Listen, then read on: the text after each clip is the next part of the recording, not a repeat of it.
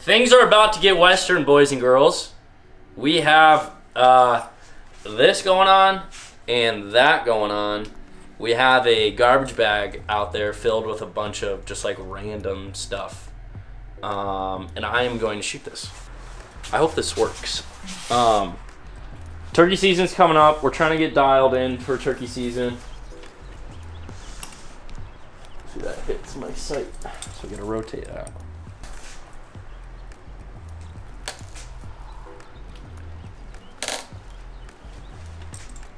That probably isn't better. We're gonna have to do this. Learning on the fly here. We just got these, what are they, Bull Magnus stuff? Magnus Bullhead. Magnus Bullhead. You actually can pick these up at Lancaster Archery Supply if you are looking to shoot some turkeys in the face like I am this year.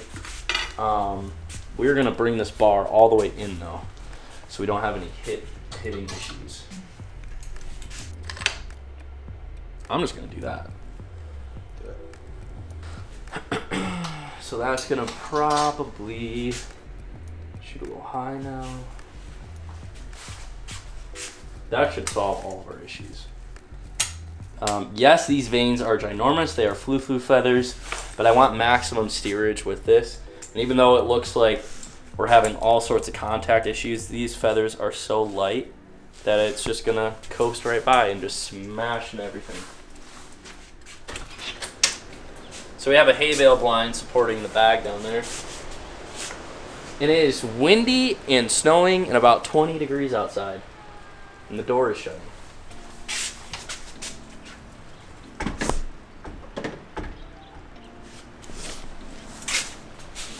That bag settles down, we can shoot. Oh, it's okay, I think.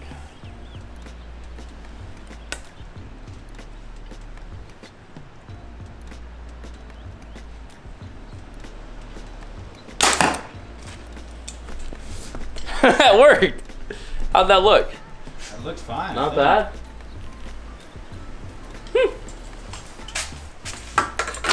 Yeah. It's buried in it. I don't know how we're getting it. How do we got to push it through? No.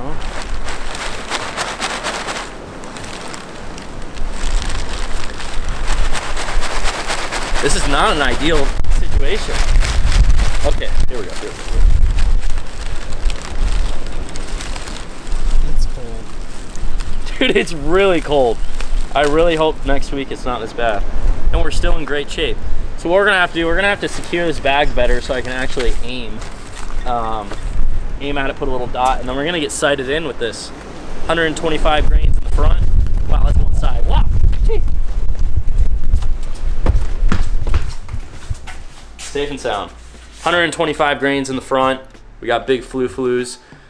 These are the only arrows I have on me. They're 340 spine, which is probably a little weak, but I think it'll be fine. It might turn down my poundage a little bit. But yeah, this is gonna be fun. I think this is actually gonna shoot some turkeys right in the face, hopefully, in just like a week. We need more paracord. Have the bag secured, no pun intended, down there. We have a little orange redding dot, and we are gonna get sighted in. Hopefully it doesn't take too many. I guess I should probably see how far this is. 13 yards. Oh, our bag is, oh my gosh. Doing stuff in the wind is not ideal today. Our dot is about to freaking fly away in the wind. Oh, don't do it. Oh. I'm gonna go secure that better. Hold on. Before we get too far ahead of ourselves, it is a big mail day. We got a package in from Lancaster Archery Supply. This is actually a very cool product. It's not necessarily an archery product, but it goes along with the season we're in. So I have messed around with one a little bit before. It's really exciting, especially for all you turkey hunters. This is the all new. Wow. that opened up nicely. This is the all-new Equinox turkey vest from Sitka Gear. And as you guys know or might not know, Lancaster Archery actually has a ton of Sitka Gear in stock all the time. So if you are, and that's actually kind of tough to come by, is checking out stuff in person, all of the Sitka Gear stuff. So if you're close to Lancaster, Pennsylvania, for all you locals, make sure to check that out.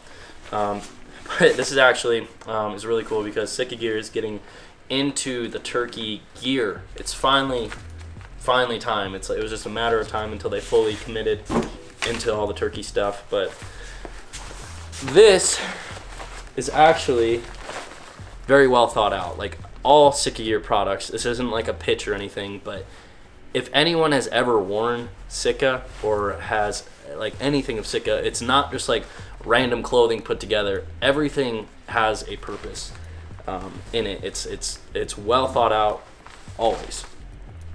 So getting in, this is how you clip in. There's these cool little snap buckles that I've never seen before until this turkey vest.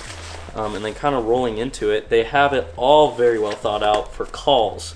So this is actually a magnetic slate call pouch. And then you also have a bunch of little slots right here for all of your mouth calls. Another additional thing there, so it's boom. It also looks 100% waterproof with the seal. They have like a tight little seal on that. So that's actually really convenient. I'm always like fumbling around for calls, or they get like loose, you forget to zip up a pocket, but that's just, look how easy that is. Super easy. Over here we have a box call holder. And I'll show you, I actually have a vest that's already all rigged out with calls, but I'll show you in a second. This is for like a striker. We got another pouch over here. All magnetic. Everything's magnetic and it's quiet. It's not like a like some magnets are. It's nice and quiet, which is very, very dope. This is a little tiny pocket. I don't know what that would be for. Maybe another striker, something. And then if you unclip it, come around on the backside, it's a backpack incorporated in one. So you actually have a full functioning backpack. Really big deep pocket right there. There's a bladder pocket. Little pocket for keys or tags or whatever. Actually have orange. So if you're done hunting or whatever and you shot a turkey and you're packing it out, you can flip some orange out just to be safe. Looks like we have, if you want to attach like a coat or something on the side here, and also allows for that to expand if you unclip those. Really, it's tight to you. So like if you don't have this full, it's not gonna feel like a backpack, but you can fill it up and then it feels like a backpack, if that makes sense. Because sometimes you have like all day turkey hunts, sometimes you just have morning turkey hunts. And then we have a butt pad, of course, which actually is a really thick one. And it swings up if out of your way if you're walking around or whatever. But a super streamlined turkey vest. I'm jacked about this because I had a turkey vest and it was really expensive and kind of junky. Really big and bulky, but this is super streamlined. Really excited to upgrade from the one I got from last year. So this is the one I got a little bit ago that I actually got rigged out with calls. And I forgot to mention this, there are pockets on the inside. So this is probably where you would store your tags, everything like that. But I got this one loaded up with some calls. So you can see that's kind of like mouth calls fit in there. Your slate call fits in there. And then boom, you pull this open. And these are actually some cool custom Sitka calls from David Holleran Turkey Calls. Kind of a cool collab, but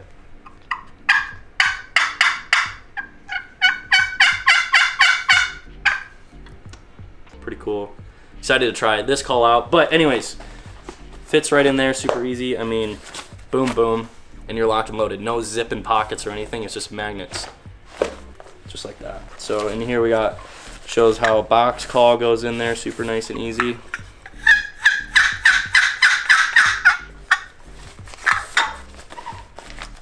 This is actually, I got chalk in there for the box call. So really thought out. And when you're turkey hunting, if anyone knows and has turkey hunted before, you're always like fumbling around with your calls. And they actually like hold together really nice and they're not rubbing against each other. Sometimes it's like a catch-all pocket and you throw all your stuff in. But anyways, I am looking forward to using this spring as an upgrade to my turkey vest. And what we might do, and we would try to do, is actually ambush some turkeys with the bow from the ground. I'm not sure if we're gonna do that or not, but really cool product coming from Sitka Gear, available at LancasterArcherySupply.com. Okay. This thing is just a mess.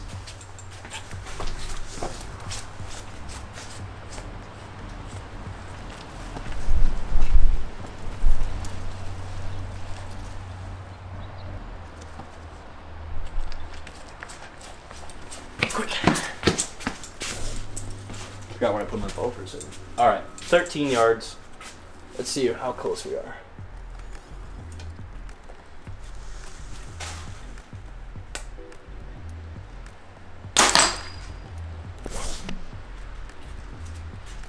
That blew right through it. Blew right through it. It hit this right here. Oh, that's good. Nice little nick in there. Nice. Blade's busted. Blades are busted. No, they're not. Just folded. Check back. this out. It's just folded. See how that's just folded like that? I don't even know if it's bent. I think I can just loosen that little screw right there, flip it back up. Arrow's fine. I kind of like that. That's a good feature. Dot flew off. That's where I went in. I went left. Way left. That's why I just barely went through. Huh. Okay, well, let's move our sight. Okay, we fixed our left and right problem. I changed the second axis on it and forgot to move my sight back over. So that was the problem. The blade is a little jacked, but instead of ruining another one, we're just gonna see if we can get practice and sighted in with this one. I think it'll be fine. I do need to go put a new dot on. Dot. Wow. Okay, we're figuring it out slowly. We have the bag secured. We have the hole that I shot the first time. I'm just gonna aim right there. I kind of reorganized the innards of it. Hopefully we don't get a pass through, and we'll be good.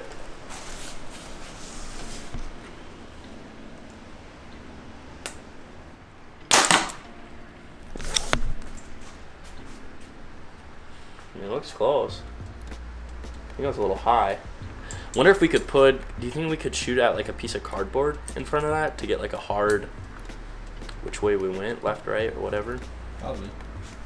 As long as you could secure it. Right. Multi-purpose.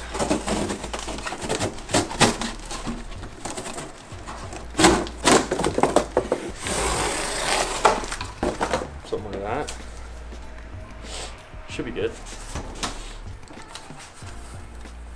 How are we going to secure this back? Tape. One step closer. We now have an upgraded target. Every end is kind of fun. We get like a new Jeopardy round of a better target. So we have a little dot down there, a little thin piece of cardboard in front of it. 13 yards, which is like 10, 13 yards is probably where we're going to put the decoys, and hopefully they come right up. I'll probably do like one shot at 5 yards and one shot at 15, but if they're not right there, probably won't shoot them.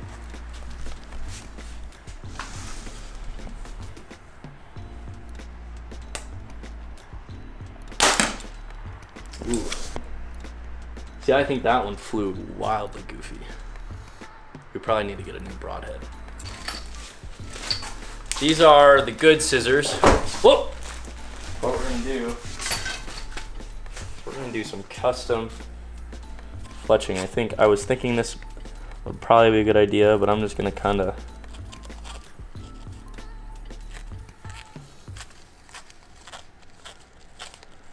trim these a little bit, especially the front. Custom. This is fun. I might do this with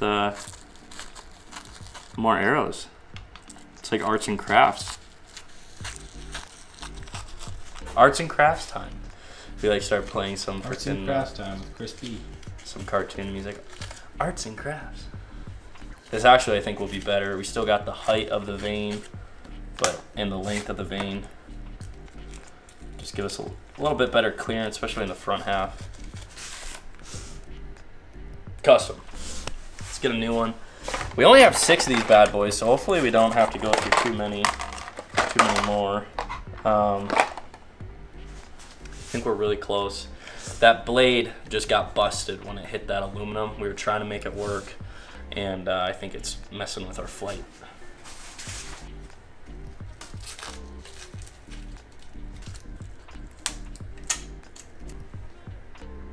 Let's try it.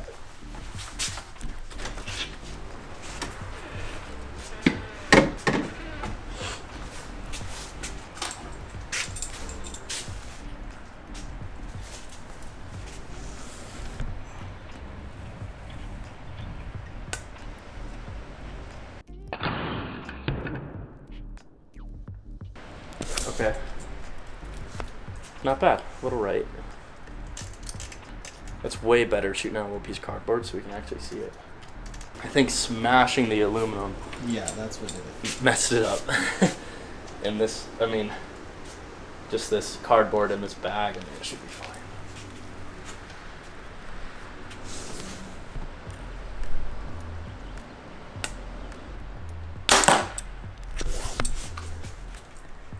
Same spot. Really cranked on it. We're only at 10 yards. It takes a lot to move an arrow left and right at 10.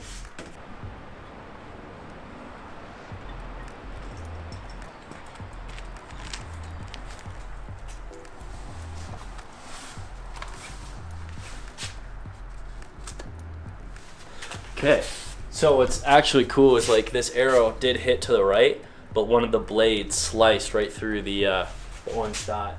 See how like the orange dot is cut off on the bottom end? So we're right there. Perfect. I think that was good. And the dot knocked off. I mean, I think that was it right there. I think that's good. Where did the dot go? Maybe it got pushed inside. I'm gonna come aim at this now. I'm gonna drag this just a little bit closer, aim at that and see where we're at. That's 10. I will probably put the decoy at 10 yards in hopes to get, you know, a turkey beating it up right at 10 yards. That would be perfect.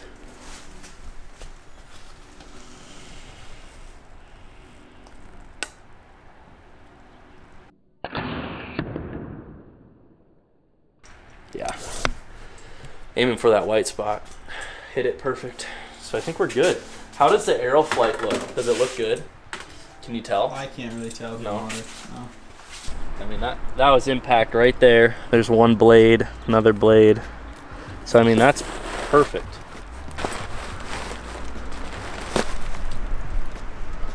Floaties.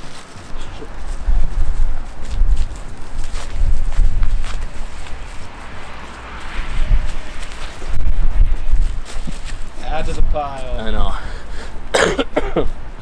We just cleaned out the shop the other day. We gotta bring all this to a dumpster.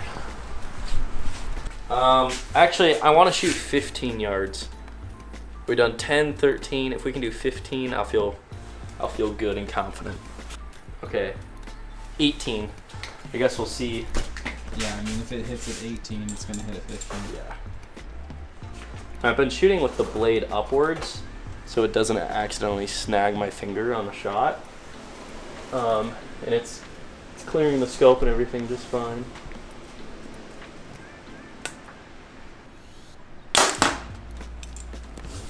Okay. That was just left, but that might have been the wind. I watched it like kind of do something weird. Yeah, the wind is just whipping. That had to have been the wind. But height is good. So I'm comfortable. 10 yards ideal. 13 yards money. Anything, you know, 15 and on. It's just gonna have to be like a good shot. The arrows are really slow.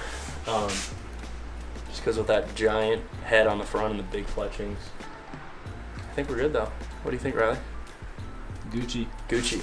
Well, there's still time. Make sure to snag any of your turkey needs over at Lancaster Archery Supply. Brand new Sitka vest Equinox series. Super dope, super awesome. If you're needing an upgrade on turkey vest, this is probably the last turkey vest you'll ever need. Along with, I'm really excited to try these out. I've never shot a turkey in the head, and this year I really want to, because it's a kill it or don't kill it situation compared to shooting them in the body with a broadhead. You know, historically, a lot of hunters, and including myself, you know, sometimes you hit them in the breast, you can wound them and everything. So I'm really hoping that that eliminates any sort of wounding of turkeys with the bow, just straight for the head. Knock them out, chop it off, whatever, straight kill shot, similar to what a shotgun's gonna be. So really looking forward to it. We have Iowa turkey season coming up. We have Michigan turkey season coming up. A lot of good turkey videos coming you guys' way. Hopefully we can get some sweet stuff and have some good times with friends. So make sure to check it out, lancasterarcherysupply.com.